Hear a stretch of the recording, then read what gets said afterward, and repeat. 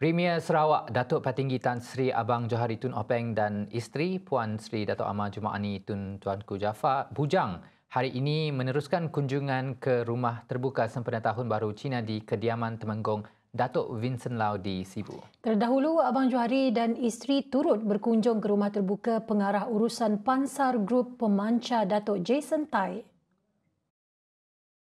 Turut menyertai rombongan Premier ialah Timbalan Premier Sarawak Datuk Amar Dr. Sim Kui Hian, Menteri Utiliti dan Telekomunikasi Datuk Seri Julaihi Narawi, Timbalan Menteri Pendidikan, Inovasi dan Pembangunan Bakat Sarawak Datuk Dr. Anwar Rabai serta Ahli Dewan Undangan Negeri Bukit Asik Joseph Chiang Jin Ek.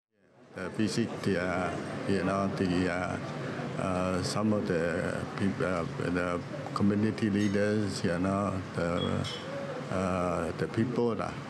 So actually, that's sure that our Premier is very close to the people and then concerned of the people.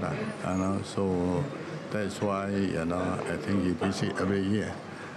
So actually, I think our Premier, has been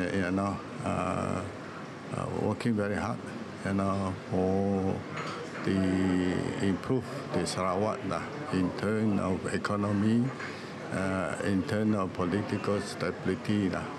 So we hope that the Sarawak will continue to enjoy the racial harmony and also to enjoy the sort of good economic growth.